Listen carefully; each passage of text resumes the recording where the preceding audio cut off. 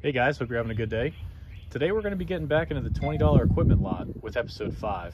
This one is a Craftsman 27cc curve shaft attachment capable trimmer. But before we get into this, if you're interested in hearing how we're doing on the whole lot, stay tuned to the end. I'll give you guys a quick update on where we're at, what's sold, and what's left to fix.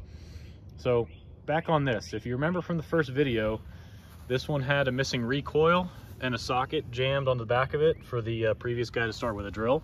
So full disclosure, I did unsuccessfully try to get this to pop off beforehand with a drill before going to buy a recoil, but I don't think my drill was spinning fast enough for it to start, so I just had to bite the bullet. I did get that socket off of there. I picked up a recoil, cheapest I could find was $20. So we're in this 20 before hearing it run, which is really not my preferred method, so we're kind of gambling here.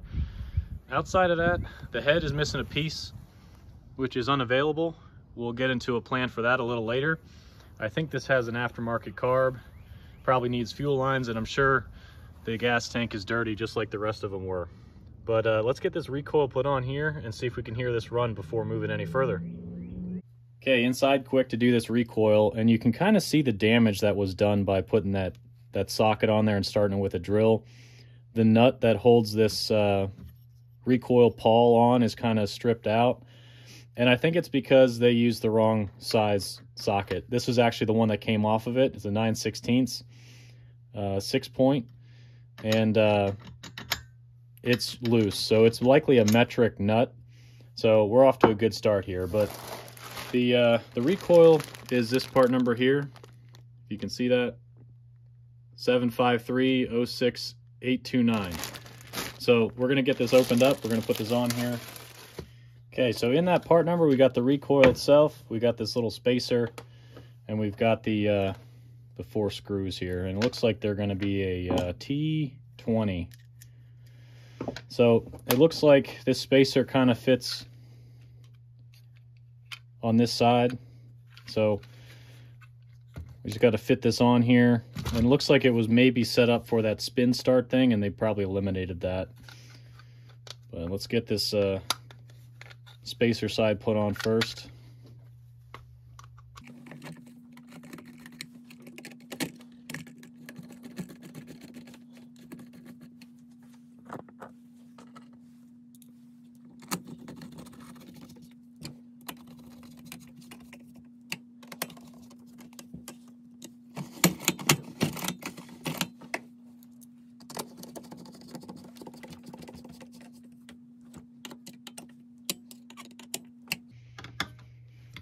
Okay.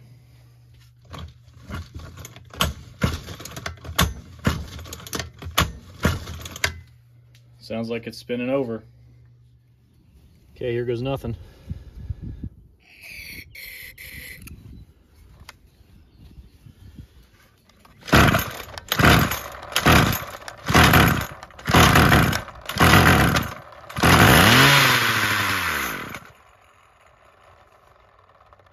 Back inside. Okay, so we really lucked out. I was really taking the gamble that the coil was still good. It sounds like we're good there, so let's get into the rest of it. So pretty sure this is an aftermarket carb, so let's pull that off first.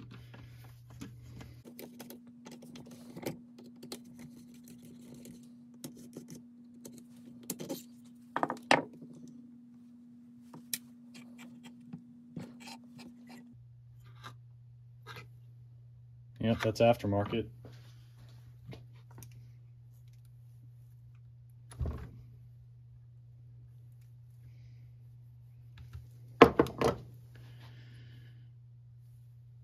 Usually that marking there is the sign it's aftermarket, probably like an Amazon carb or something.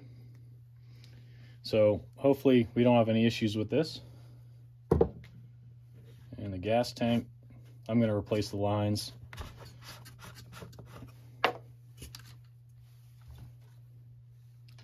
Oh God, that's filthy. I'm gonna have to put some, I usually put old gas in here and just slosh it around and then continue to drain it out. But yeah, that's a really bad one too. So, okay, where do we go from here? Let's start with taking the tank off.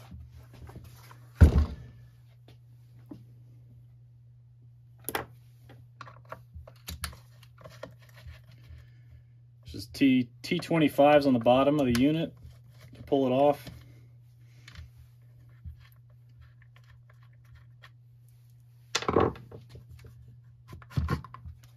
So that'll make it easier to clean up. Move this out of the way and look at the carb. Okay, hopefully the diaphragms aren't bad in this one, because I'm not sure the OEM diaphragms actually fit these aftermarket carbs.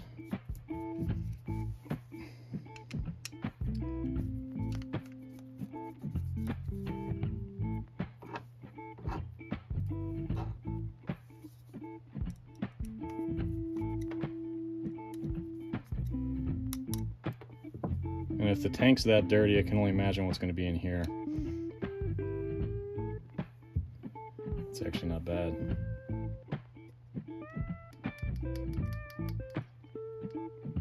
I think we got lucky there. And that looks clean too. Needle moves.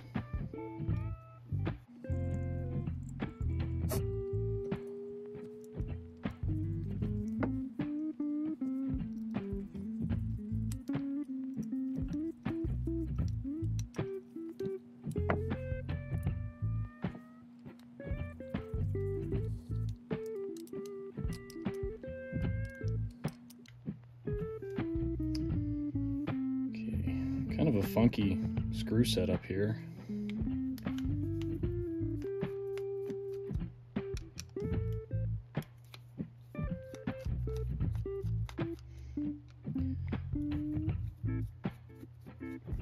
I'd probably leave this one alone if I knew some history on it, but I want to see if the screen is clear with how much crap is in that tank.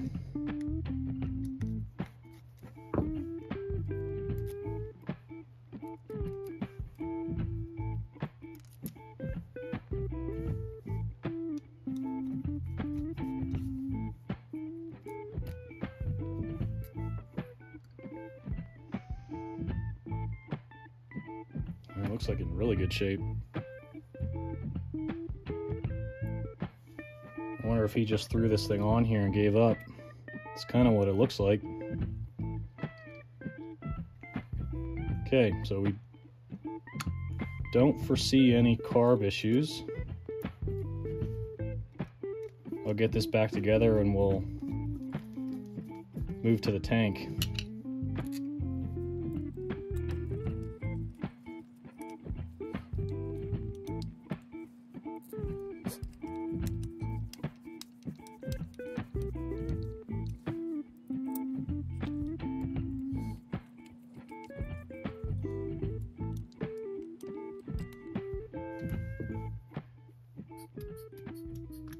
Purge is good too. Okay, this is going to be bad. If you couldn't see it before,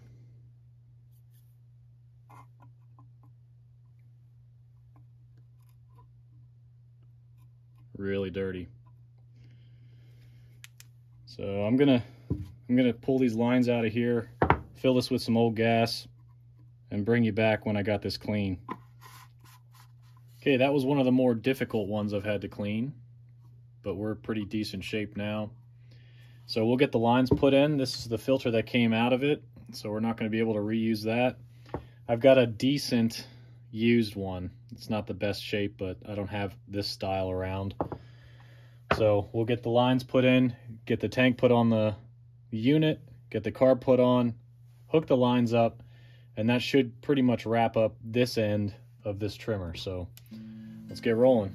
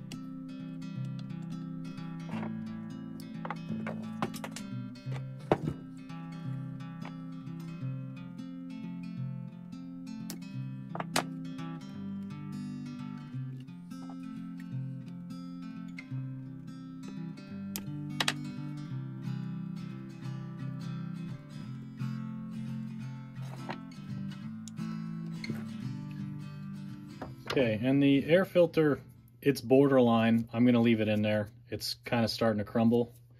So I probably will get a new one, but we'll use this for getting this running.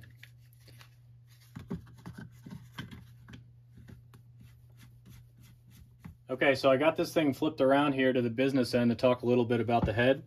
The head that came on it here is the right one for it. It's just missing a black plastic piece that helps hold the line in, because this is a fixed length style head. So you would pre-cut your length of line, you would feed that through, and that black plastic piece would help hold that in there. The problem is that part is no longer available as a single piece. You have to buy the entire head kit, and that head kit is like $20 to $25, which it really didn't make sense to me to spend that to just put another fixed length style head on there. So looking at this trimmer, it's actually a MTD built trimmer, and I've got a lot of MTD style attachment heads floating around, like this one. And this one's actually meant to take the newer style bump feed head. And double checking that it fits in the attachment capable part, we're actually good there. So we're gonna go ahead and turn this trimmer into a bump feed. I'll get some parts out and we'll show you that. First things first, you need the cup and then a little retaining washer that holds the cup on. And the cup's actually keyed with that hex on the shaft.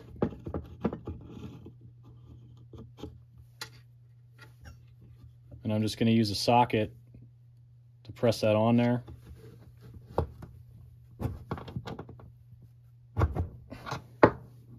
Alright, so good there.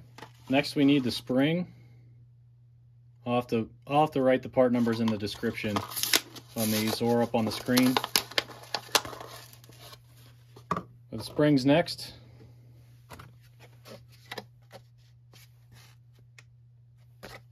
Then the spool.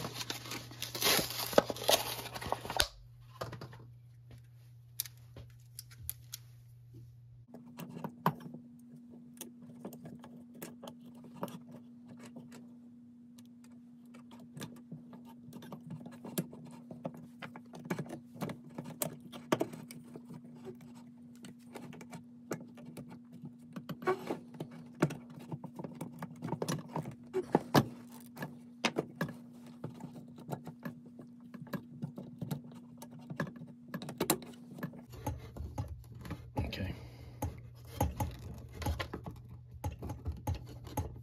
All right. That's always a fun part.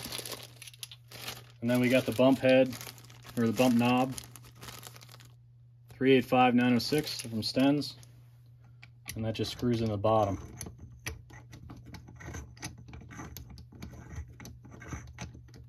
If we can get it started.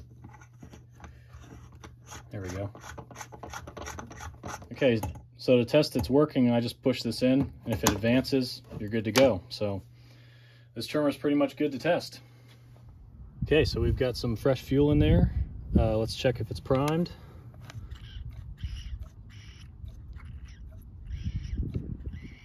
Yeah, the prime's good. And this one takes the Pac-Man.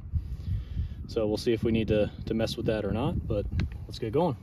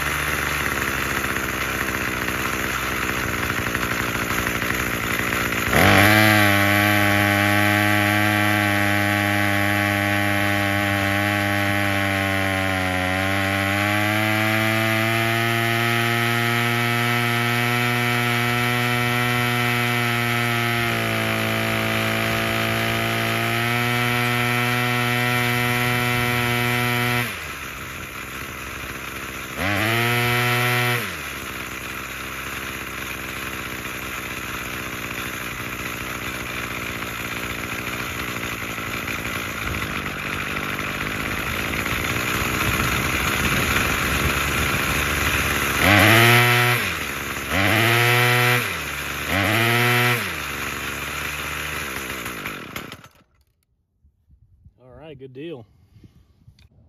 All right, guys, well, that does it for this one. We got a fully functioning trimmer. I think we're in at $40–50 in parts. A lot of those parts I got off clearance, so we're ahead there, but I will likely just be breaking even on this one, which isn't a big deal. At least we got it running. But as far as an update goes on the whole lot, the only thing that is sold is the red Craftsman trimmer I did a few videos ago. Everything else is still available, so a little slow start for this spring. But the only things that are left are this blower and this trimmer. The trimmer, kind of a lost cause. I'm not even going to start on it. There's so much stuff missing off of it that I'd be in it more than it's worth in just parts before I even hear it run.